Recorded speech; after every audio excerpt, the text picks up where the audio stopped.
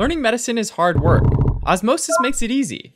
It takes your lectures and notes to create a personalized study plan with exclusive videos, practice questions, and flashcards, and so much more. Try it free today. Temporomandibular disorders are a group of disorders that all involve the temporomandibular joint, which is located between the temporal bone of the skull and the mandible, or jawbone, as well as the muscles and associated structures that are involved in chewing and speech.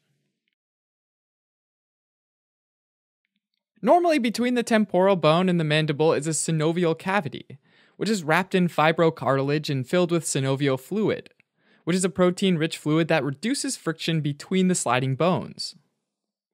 The synovial cavity is divided into an upper and lower compartment by an articular disc within the synovial fluid. The lower compartment is bound inferiorly by the condylar head of the mandible. The lower compartment allows the mandible to rotate, which lets the mouth open and close. The upper compartment is bound superiorly by two regions of the temporal bone, the mandibular fossa in the middle and back, and articular tubercle in the front. Separating these two compartments is the articular disc. The upper compartment allows the condylar head to move forward and rotate. The movements of the temporomandibular joint are coordinated by numerous muscles, including the temporalis, which is a fan-shaped muscle on both sides of the cranium, the masseter, which connects to the mandible and the zygomatic arch of the temporal bone, the medial pterygoid, which connects to the mandible and medial aspects of the lateral pterygoid plate, and the lateral pterygoid, found at the condylar process. These muscles are innervated by branches of the trigeminal nerve. Now, the causes of temporomandibular disorders can be categorized as intra-articular, within the joint, or extra-articular, involving the surrounding musculature. Intra-articular causes are called temporomandibular joint disorders, and they include things like abnormalities of the bones in the joint, inflammation in the joint from conditions like osteoarthritis or rheumatoid arthritis, disorders of the articular disc, laxity of the fibrocartilage, allowing for temporomandibular hyper or hypomobility, or trauma that might result in structural damage or bleeding inside the joint. Extra-articular causes are also called temporomandibular muscle disorders, and they include things like overuse of the masticatory muscles, like in bruxism, which is teeth grinding or jaw clenching, as well as chronic muscle spasms or muscle inflammation. The main symptom of temporomandibular joint disorder is pain or tenderness, especially with movement of the jaw, like when chewing. The pain can also radiate, causing headaches, toothaches, and earaches.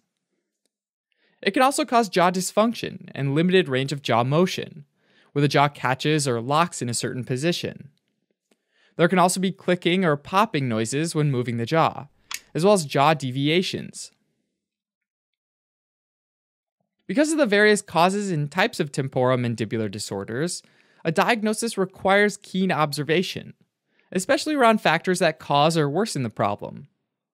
It's helpful to measure the range of jaw motion, listen for irregular sounds like clicking and popping, and feeling for areas of tenderness. Plain radiographs and CT scans can show structural abnormalities or trauma, and MRIs can show changes in the articular disc and evidence of joint inflammation. Treatment of temporomandibular disorder is based on the underlying cause, but the initial goal is to help reduce pain and restore normal jaw function. Pain can be reduced by applying moist heat or cold compresses, as well as using massage, resting the muscles by eating a softer diet, and avoiding strain on the jaw, like dental work or biting on objects. Physical therapy involving jaw exercises can help with pain and range of motion. Oral appliances like splints can reduce the effects of nocturnal bruxism, and cognitive behavior therapy can address behaviors and underlying psychiatric illnesses that worsen temporomandibular disorders. Medications like muscle relaxants and non-steroidal anti-inflammatory drugs can also be used to help with pain control. In rare situations, arthroscopy can be done, which is when a small thin tube with a camera is placed into the joint space to help diagnose and treat the condition. Finally, in cases where there's a structural defect, surgery might be needed. Alright, as a quick recap, Temporomandibular disorders are a group of musculoskeletal disorders that result from dysfunction in the temporomandibular joint or masticatory muscles controlling the jaw. The result is jaw pain and tenderness. A key goal of treatment is to reduce pain, and this can be done with relaxation of the jaw, as well as managing underlying problems like bruxism with oral appliances and the use of pain medications.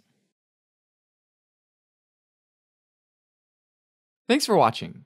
If you're interested in a deeper dive on this topic, take a look at osmosis.org, where we have flashcards, questions, and other awesome tools to help you learn medicine.